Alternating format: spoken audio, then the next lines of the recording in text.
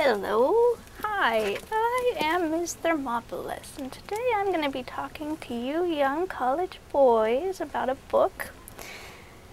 It's The Metamorphosis by Kafka. Now, this book is very, very interesting. It's about a young, virile man who works all the time for his family. And they don't appreciate it. They don't do anything except for sit around.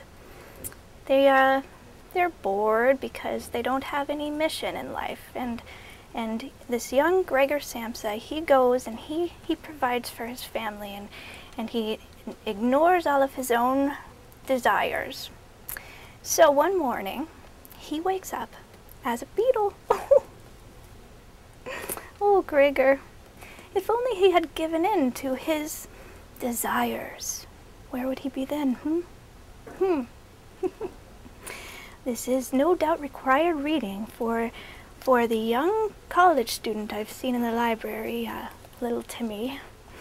Timmy is a freshman, and he's in an English class. I have the word on that, so I'm gonna leave Timmy a present. Just a little bookmark. So now, when he reads about the dangers of not giving in to your desires, then he will know that it's okay. It's okay to go for an older woman. It might be a little taboo in some cultures, but give in to your desires, Timmy. This is Ms. Thermopolis saying, read more. Oh, yes.